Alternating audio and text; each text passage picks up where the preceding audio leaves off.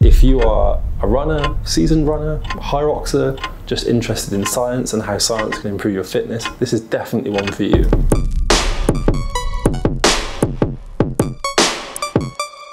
It's going down.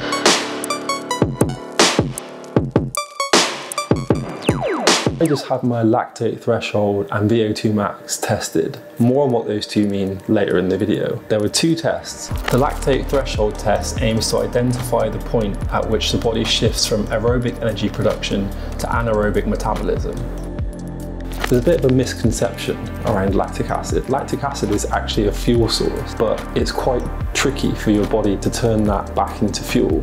Lactic acid is produced during anaerobic metabolism through glycolysis, where glucose is broken down into pyruvate, which is then converted to lactate in the absence of sufficient oxygen. This process is vital for ATP production during intense exercise. Lactate serves as a significant fuel source, and through gluconeogenesis in the liver, it can be converted back to glucose. So it's not favourable, but it is a fuel source. The VO2 max test is designed to measure the maximum amount of oxygen an athlete can utilise during intense or maximal exercise.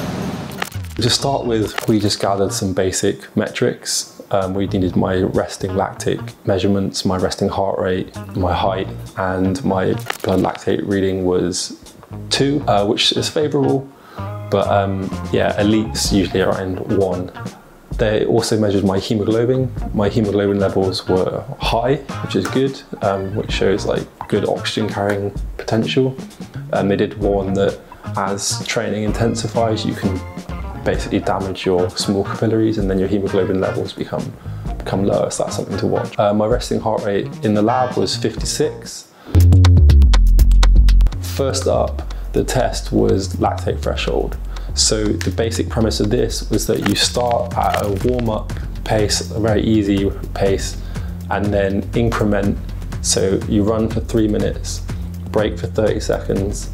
The physician takes a blood lactate reading from your ear, puts that in a vial, asks you for your RPE, which is your rate of perceived exertion.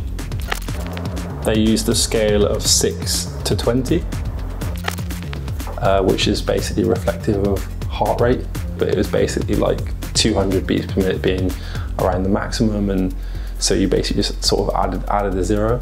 We set off at 10 kilometers an hour, and the plan was to run for 3 minutes, have that 30-second reading that I just mentioned, and then go again, run for 3 minutes, take lactate reading, record RPE, go again. So I went from 10 kilometers an hour, which is roughly 6 minutes per kilometer, did that for 3 minutes. So went to 11 kilometers an hour, took a reading, 12, 13, 14, 15, and 16 kilometers an hour, finished there, which is approximately my 5K pace, around 3:46 per kilometer. And basically the intention here is to establish where you transition from using fat into glucose, and also then where your blood lactate levels are, what paces do they increase and at what rate do they increase. And then from that you can find your lactate threshold and your lactate turn point. Once you have done the lactate threshold test and you establish these critical markers, so I didn't know at this stage what the results of that were, I then had to do a VO2 max test. Me, I had your whole gang quarantine, get the mobs and Leo block spotless like I'm Mr. Clean. Ooh. Back in 2010, I had a plan. Now 2021, they run the band. Now the VO2 max test is pretty brutal. There's 2 ways you can do it. You can basically run on a flat, I say flat, the incline was 1, but run on a treadmill flat and go faster and faster and faster and faster until you can't run anymore. Or you can do a ramp test where you pick your lactate threshold speed and just increase the incline over and over and over and over until you can't run anymore. This time I opted for the sort of more, I guess, more traditional way, which is just to go for speed. I think we started at 10 kilometers an hour again, which is 6 minutes a K, and then you just, every minute you increase by 1 kilometer. It was just all about effort, and obviously I was wearing the mask, so the mask was readings on how much carbon dioxide I was expelling and oxygen I was intaking. And from this you can get the VO2 max. So during the actual test, it's like you start at 6 minutes a K for 1 minute, continuously go through to the next one, and then just increase until your legs just can't carry you anymore.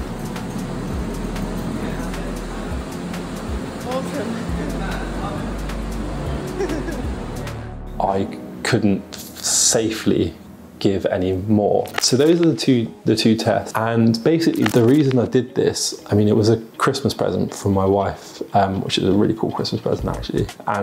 But the great thing about having this data now is that I know what my heart rate zones are, what my lactate threshold zones are, and what my training zones are in terms of paces. One thing that I realized is that actually that my ranges are a lot closer than I thought. So my easy zone is anything below essentially 170 beats per minute.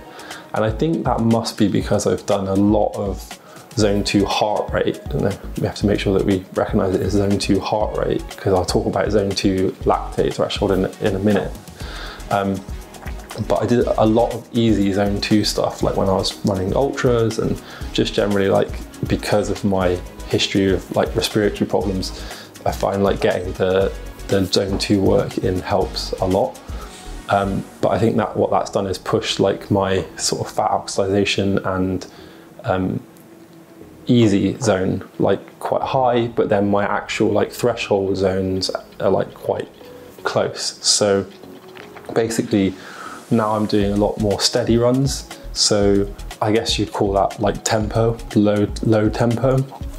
So for me that's around, I think, 430 per kilometer, and I think about up to 174 beats per minute. So it's quite a small window to work with, but it's just like I've been doing a lot more runs at that pace, and it's like just trying to basically train the mitochondria to get used to working in that zone, and then hopefully that will push out the distance between your lactate threshold and your lactate turn point. Yeah, so then now I know exactly what my zones are, and we can basically use that as a basis to build my running around. So I'm essentially back to working more with heart rate, work more with paces, going less off of feel now, because I have a really solid scientific foundation to work from. A few points to note. So my watch says that my VO2 max is 56, and I don't usually wear a heart rate monitor, so I've always kind of accepted that there's some room for discrepancy there. What actually came out of the test was that my VO2 max was 57.9, so almost 58. So that's 2 units out, or 2 milligrams per kilo, 2 milliliters per kilogram, I think, out. And so what we have to think about here also is that this is relative VO2 max, not absolute VO2 max. So one of the things that came out of the test was that my absolute VO2 max, so like my total oxygen intake, was 5, which actually is considered elite. But because I'm heavy, I was 91, when you extrapolate that down to the relative VO2 max, it yields 57.9. And basically Toby, the physician, said if I get my weight down to about 85 kilograms, then that would yield a sub-elite VO2, relative VO2 max reading, which is pretty cool. That happens to also be a weight that I have to target to be able to do horse safari for our honeymoon. So, you know, maybe it's a maybe it's a sign. Yo, so if you want to follow along with my weight loss journey, hit join down below. I'm covering daily nutrition, training, the highs and lows, snacks, meals, everything. So yeah, hit join. That's a really interesting takeaway, that actually like my total oxygen uptake is in a very good place. It's just like there's a whole bunch of other things at play here. And then one of the other important parts to note was that my range between my lactate threshold and my lactate turn point was very narrow. So I should be able to expand that area basically between my lactate threshold, which I think was around 434 a kilometre, and my lactate turn point, which is around 415, 416.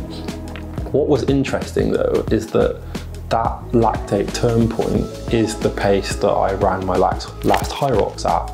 It's also the pace that I ran my best half marathons at. So there's clearly something like my body is used to operating it in that zone, which is quite interesting. And so if I can push that lactate turn point higher doing these steady runs, then I think that can only be good things for future performances.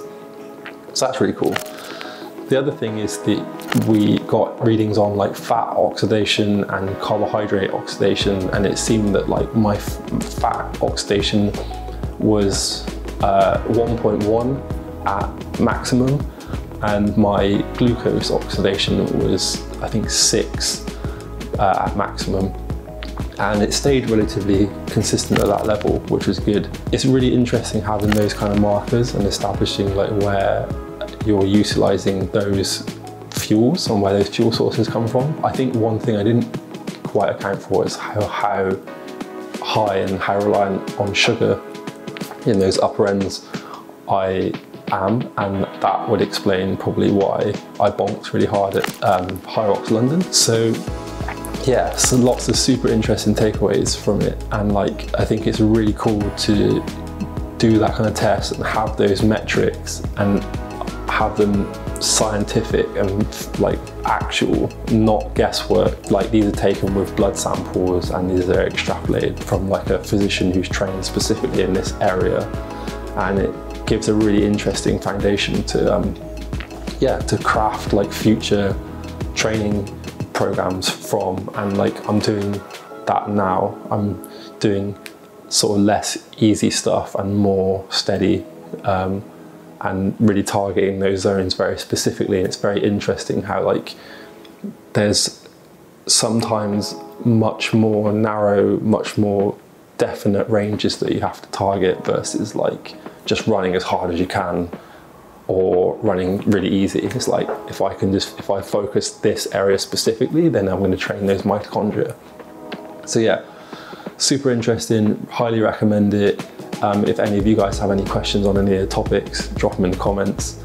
Obviously, like this is just my experience. Everyone's physiology is different, so what might work for me might not work for you, but what might work for me might also work for you. And I think it's worth just experimenting, testing stuff out, keeping on pushing, trying new things and enjoying it.